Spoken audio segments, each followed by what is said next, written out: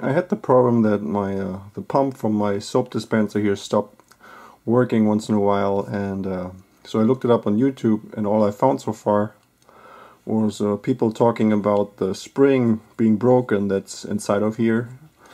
And but for my pump, it was the case that sometimes it would pump and sometimes it just wouldn't. So I assume it's not the problem that the spring is broken, because then it just wouldn't pump at all.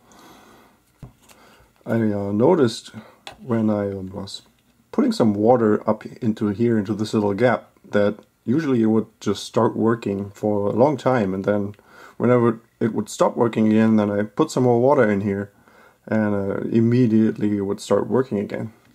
So now I came up with this fix, permanent fix, by I would start taking this apart, and I would look, okay, what's going on inside of here.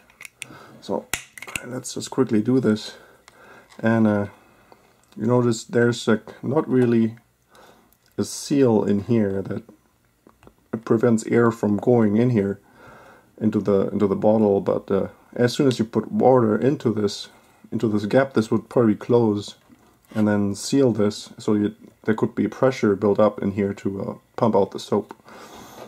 So now what I did was I found like this little O-ring here. This is like a number 41, I believe, and all I do is I just put it over here, and like this, and then I put this back on and just close it up, and this will make sure that there's no, as soon as you pump, there's no air coming into the bottle, so that the pressure would build up.